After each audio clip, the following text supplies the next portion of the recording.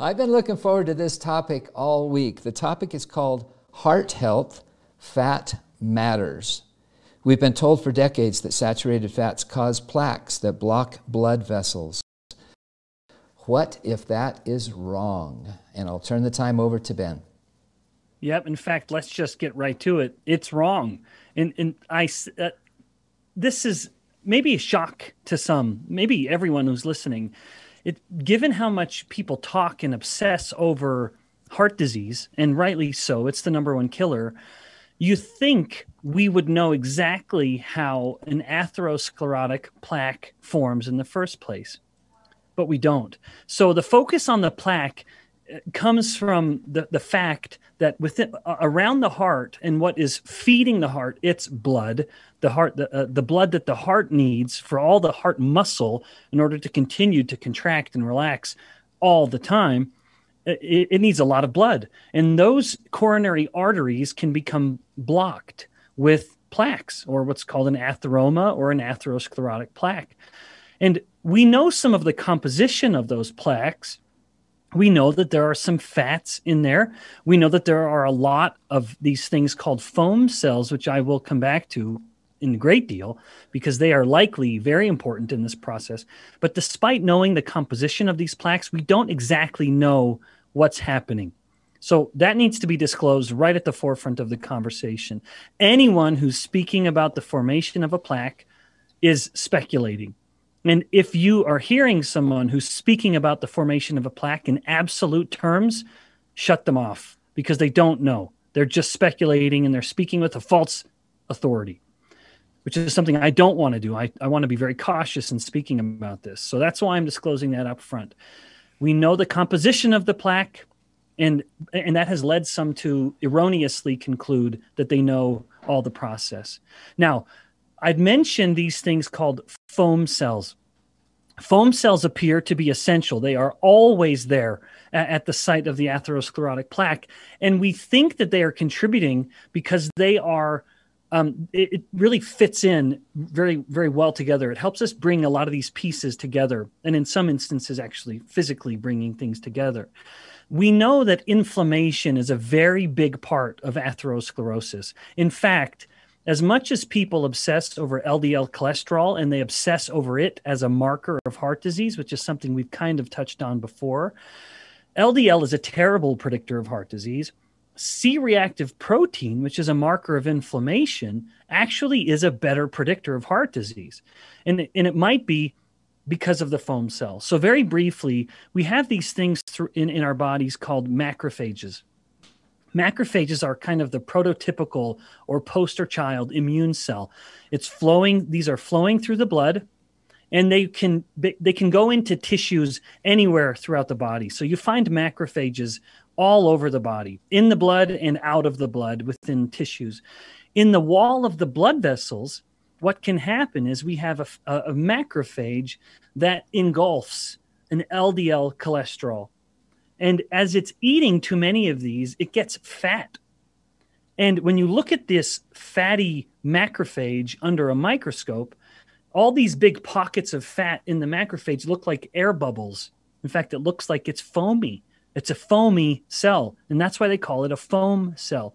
So again, a foam cell is a fat macrophage. And as the macrophage is eating these LDL cholesterol molecules, it starts to secrete pro-inflammatory proteins or cytokines like C-reactive protein. So these foam cells appear to be an essential player in the process of an atheroma or an atherosclerotic plaque developing. Now that's all kind of background. Now, the first study that I wanted to highlight in the Metabolic Classroom is a study published in 1979 by this legendary pair. And I do mean that. These guys are serious scientists, won the Nobel Prize, Brown and Goldstein. And at the time, they were at the University of Texas, San Antonio. And I think that's where they were.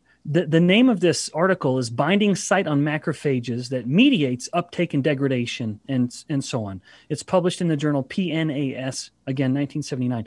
What they found, the gist of it and why I'm touching on it, is that they would incubate macrophages with LDL cholesterol. native LDL cholesterol. In other words, LDL cholesterol that it was just innocent, normal LDL cholesterol. Indeed, most of the LDL cholesterol that the average person has flowing through the blood.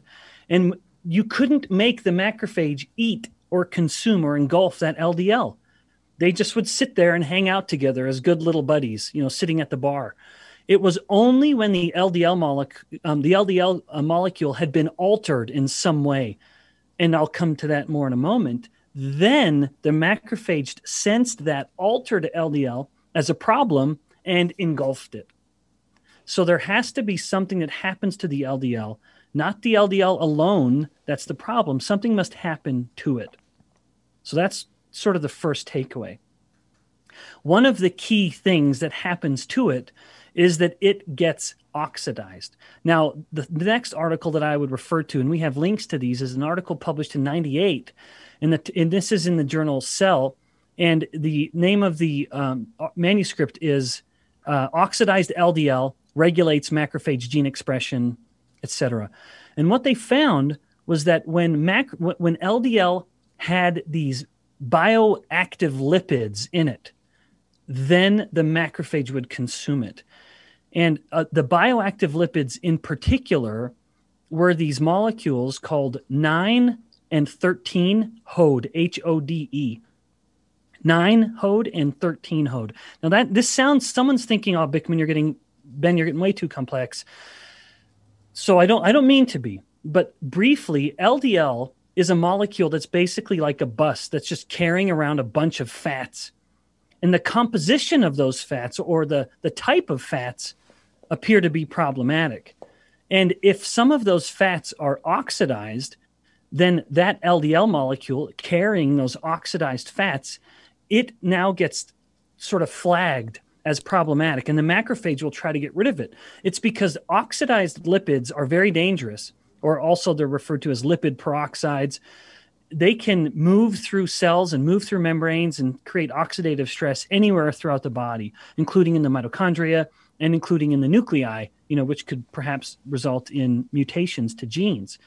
So we have these LDL molecules that get enriched with these oxidized lipids, 9-HODE and 13-HODE, and now the macrophages will greedily start engulfing these LDL molecules. It's almost like the macrophage knows this oxidized LDL is so dangerous, and the macrophage's job is to clean up dangerous stuff. It is thinking, I'm going to take this for the team. I'm going to engulf these oxidized lipids. It's going to hurt me, but it'll be better than the alternative. And so the macrophage sort of becomes the hero in this sense. But as a person has too much of these oxidized LDLs, the macrophage is losing the war. And so you have more and more macrophages accumulating in an area, more and more oxidized LDL. And we'll come back to how that happens, the oxidized LDL. But then we have what is likely the formation of the core of the plaque. And it's this accumulation of these LDL molecules, oxidized LDL, and these foam cells or these macrophages that keep eating it. Now, what's so important about this now, and everything I've been touching on so far is very interventional, mechanistic data. We know these things. Here's the first bit of evidence where it's more speculative. There's in 1998, this manuscript has the title "Strong Increase in Hydroxy Fatty Acids, etc."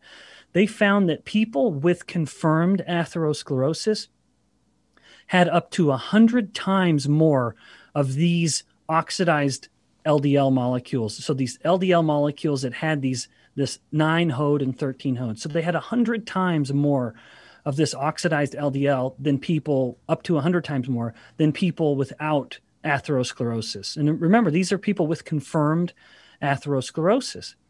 And importantly, these molecules, 9-HODE and 13-HODE, which appear to be the most reactive of all the oxidized lipids and appear to be essential in a macrophage pulling in this oxidized LDL molecule, they are derived from one particular type of fat.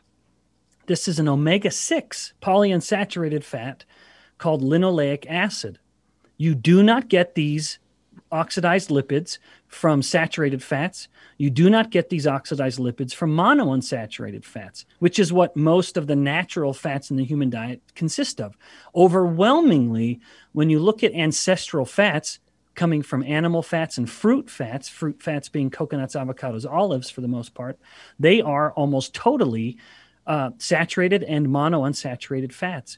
And this omega-6 polyunsaturated fat, linoleic acid, it exists in nature, but to very, very low levels. We now eat over 50,000 times more of it than we did 100 years ago because it is in every processed food. And that is things like soybean oil, canola oil, corn oil, the so-called vegetable oils.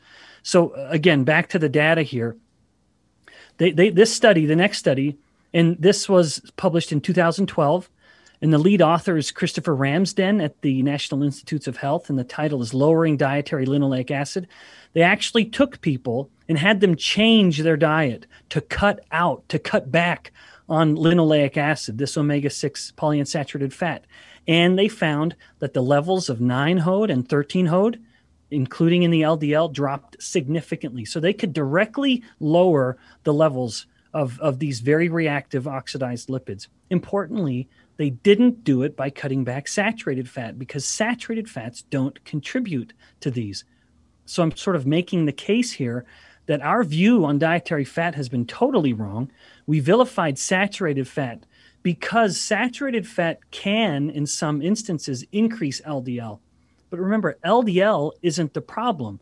It's a problem when the LDL is oxidized or it has these oxidized lipids that are almost entirely derived from linoleic acid, which is a polyunsaturated fat. Now, let's continue a little more with the actual mechanistic studies as I'm kind of nearing the end of this topic. There are two studies that I think are very compelling because it is as close as we can come to an actual clinical study, taking people, splitting them up into two groups. And that's what these two studies did.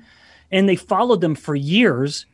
So this is incredibly uncommon. It would not be done again nowadays, partly because you couldn't get ethical approval for it like they were able to back then in the 60s, which is where these data kind of originate from, and they were just sort of rediscovered. So they took people into two groups. One, you eat saturated fat as your primary fat. The other, you eat this more polyunsaturated fats from these vegetable oils, so-called. And so the first of these two studies is published in 2016, but it was a reanalysis of data from decades ago, from the 60s. Both of these are. The first is called a reevaluation of the traditional diet heart hypothesis. And the other one is the Sydney Heart Study, where it's entitled Use of Dietary Linoleic Acid for Secondary Prevention. Now, both of these, what they found was that they had significant groups of people, and they had the two groups, they split them up into the two groups that I just mentioned. One group eating more saturated fat, one group eating more polyunsaturated fat, mostly omega-6, linoleic acid. And guess who died the most? It was the group eating the higher amounts of linoleic acid. They had higher overall mortality, so actually died at a higher rate. And then in the Minnesota reanalysis data, they found that heart disease was the same. It wasn't heart disease that was killing them. But in the Sydney diet heart study, so this other kind of corresponding data set from Australia, they found that, in fact, death from heart disease was significantly higher.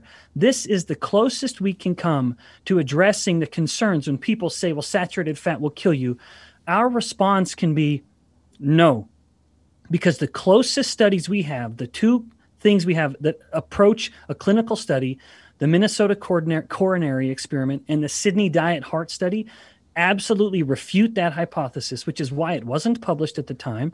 It took a reanalysis of old data that the scientists found too inconvenient in order to really find the truth of it, which was that the group eating more saturated fat lived longer, had lower mortality, and in fact, lower heart disease deaths than the group eating more linoleic acid.